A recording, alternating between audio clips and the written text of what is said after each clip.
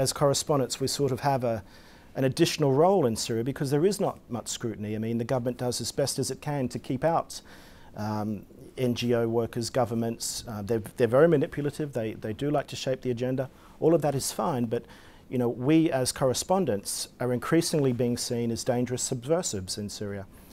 Marie certainly was, and I've no doubt that Marie was targeted by the regime, no doubt whatsoever, because of the powerful work that she was conveying.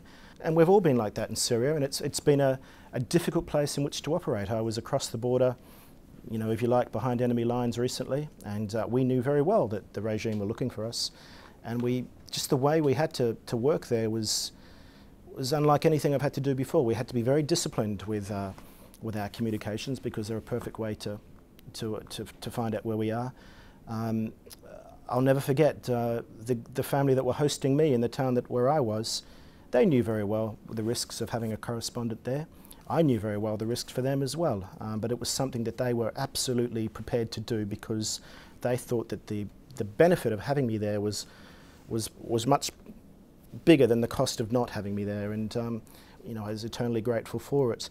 But when I did leave them, there was the crackle of gunfire nearby, there was shelling, it was a dangerous drive to the border, and I wondered at that time, would I see them again? I'll be very surprised if the people that hosted me are still there.